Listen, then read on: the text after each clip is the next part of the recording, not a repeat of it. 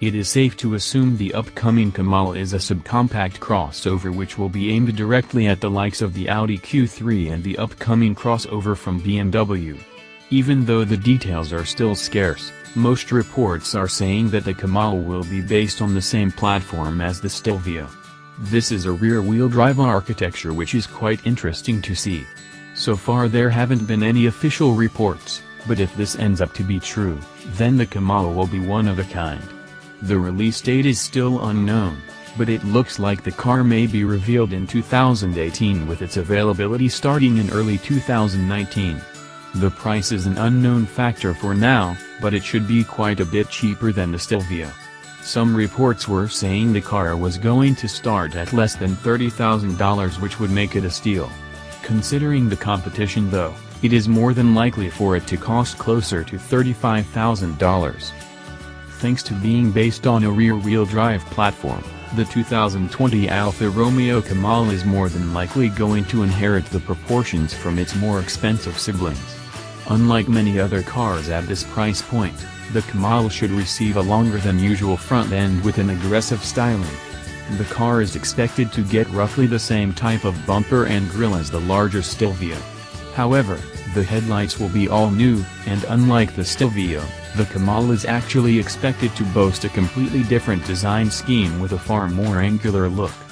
This should allow it to be better suited for this price point where people are looking for more than just looks. The squared-off look would allow more space inside the cabin and also a more aggressive presence on the road, which is not really the case with its bigger sibling. Even though the 2020 Alfa Romeo Kamal will be a relatively entry-level car, it won't be cheap. Thanks to that, the car will feature a far better interior than most other vehicles on the market. For starters, the interior is likely going to inherit the overall layout from the sedan with the nicely integrated infotainment system and the driver-oriented instruments. On top of that, there will actually be more available space for passengers than in the Giulia, and its trunk should be larger as well. The only real drawback over its bigger siblings will be the available features. Things like a head-up display or even a part autonomous system are going to be missing. Engine.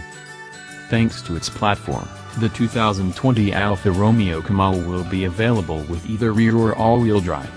In any case, the car will have a rear wheels bias, so it will definitely drive better than most cars out there. In terms of engines, unlike the more expensive cars, the Kamal will only be offered with 4-cylinder engines.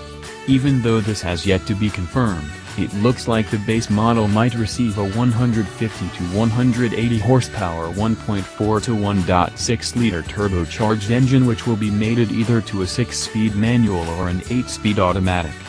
The higher-end models will make use of a 2.0-liter unit offering as much as 290 horsepower, which should be more than enough to become one of the fastest cars in its class.